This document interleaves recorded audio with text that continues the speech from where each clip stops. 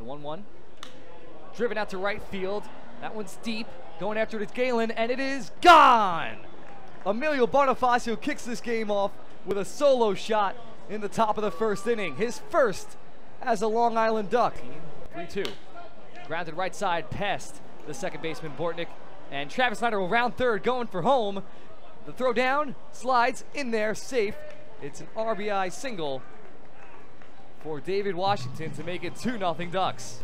The pitch, swung and missed, and Parry strikes out the side after the first two batters in getting to scoring position. And the runners are stranded at second and third. Unbelievable work from Bennett Parry to get out of that one.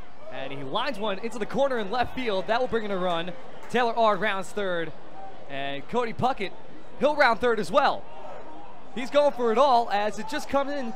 The relay throw is in time. And that'll end the inning, but one run does come across on an RBI double from Audie Afner. 2-1. The pitch. Grounded, left side, Puckett picks it up. The throw to first is in time. K-Rod shuts down the side for his 10th save of the season. Ducks win 5-4.